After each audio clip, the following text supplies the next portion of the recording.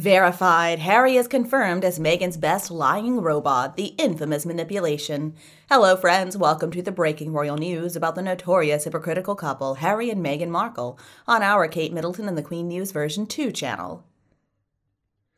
I've been thinking a lot about Harry and Dr. Mate's most recent interview that they did. Now, seeing somebody speak without any consideration for personal boundaries is pretty uncomfortable to watch. This is the lying addiction talking. Harry is a junkie, and so it feels very natural for him to lie. You see, junkies tell lies to other people as well as themselves, and Harry's finally going to begin to recover after he can accept the fact that his mother's upbringing was not perfect. He has to stop blaming other people for his problems, and he needs to accept accountability for his own personal improvements. And it is depressing. I do on some level feel sorry for him. He or somebody else is making a lot of money by preying on this vulnerability. And Diana is continuing to be elevated by Harry and Meghan to a position of just angelic virtue. And so he's a horrible person. Harry feels tortured, and so to deal with his feelings of suffering, he self-medicates and he accuses other people of things they didn't even do. Harry is focusing on blaming other people rather than accepting responsibility for his own behavior.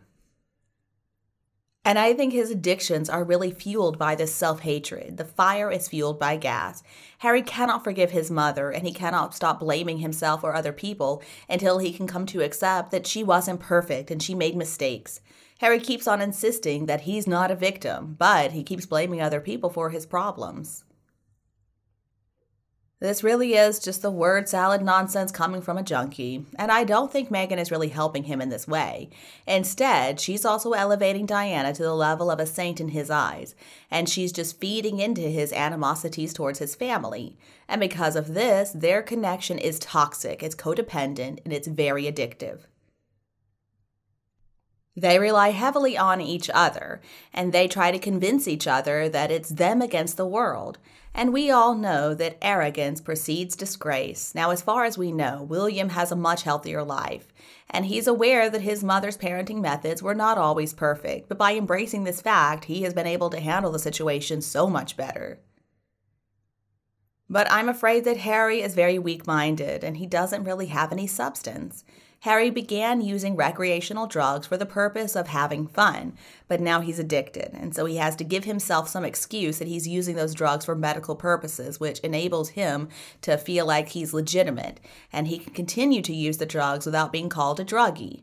Harry is an addict, and for him to go out there and promote these psychedelic drugs for purposes of treating mental health, while there is for sure limited research evidence to back that up, is dangerous and so irresponsible.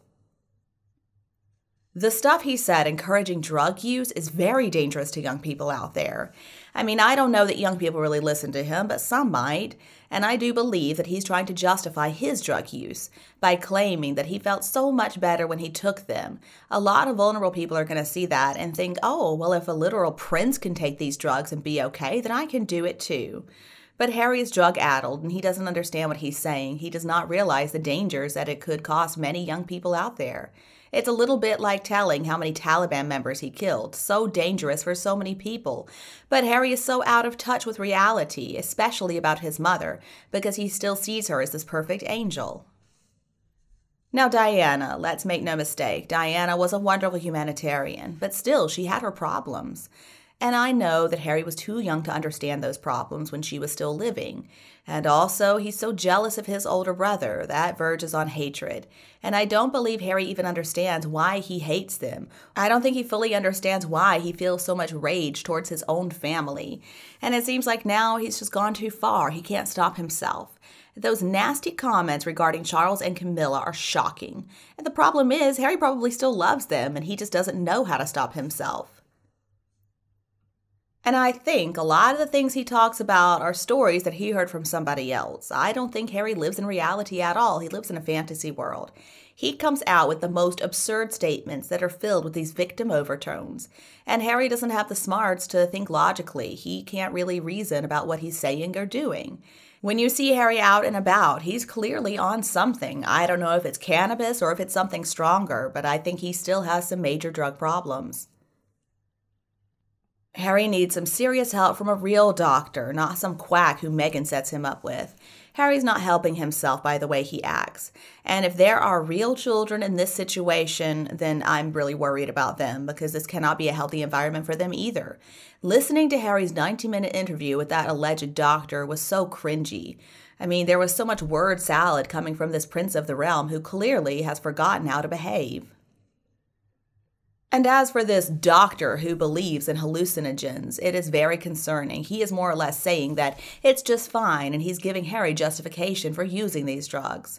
So I really hope that no vulnerable kids or anybody with mental health problems watch this farce of self-pity.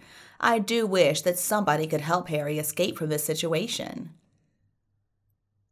One British expert commented, "I would say that his chronic drug use, already as a very young person, drugs of all kinds, including heavy ones, alcohol too, caused changes in his brain, because the brain was still developing.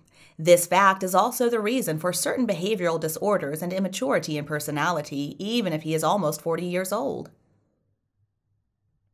He himself believes that only the divorce of his parents and the death of his mother is the sole reason for his being like that. In this way, he can shift the responsibility for his behavior away from himself. Besides, his mother wasn't a saint. He should go to Turkey or Syria and help the earthquake victims. Then he can see what is traumatic. He didn't do well in school and didn't learn a trade, except for 10 years in the military. Maybe he should work on the assembly line for a week. I can't understand why he needs to televise his feelings in this way. How many genuinely traumatized people would want the world to sit in on their treatment? I would think the primary motive for therapy would be to understand their trauma and be able to deal with it and move on, not continually rehash it for public consumption. So why would Harry do this? Is it just for the money? Has he found that people are fascinated by the inside story and will pay for it, so he is prepared to give them what they want at a price? Is it that he wants to hurt his family by letting them see how he feels they have damaged him and let him down? Either reason makes him seem greedy and vindictive. I think that if he genuinely wanted to recover, it's something he would do in private. Someone has convinced him this is a good thing to do. Someone has convinced him that he is helping people by being so public about his difficulties. I hope I am wrong, but I suspect Meghan is behind all these big mistakes. I suspect she is manipulating Harry into showing himself as unstable and unfit to be a father. Next will come the divorce, and she will use the book and the interviews as evidence. Why else doesn't she stop him from making such a fool of himself? Surely any loving wife or partner would talk to him about this. Interestingly, despite announcing last year that she and Harry were like salt and pepper, where one went, so did the other, this year she has been very, very quiet. She hasn't spoken out in support, she hasn't appeared in any of the interviews, and she is very low profile, almost as if she is distancing herself from the embarrassment that these interviews are. What do you think of Harry's odd behavior and the audience's suspicions of a strong manipulation on the part of Meghan? Let us know your thoughts below in the comments section. We hope you have found this video helpful. And don't forget to leave us a like, share, and subscribe to the channel if you enjoy it. Thank you so much for watching, and we'll be back to see you in the next videos. Bye-bye now.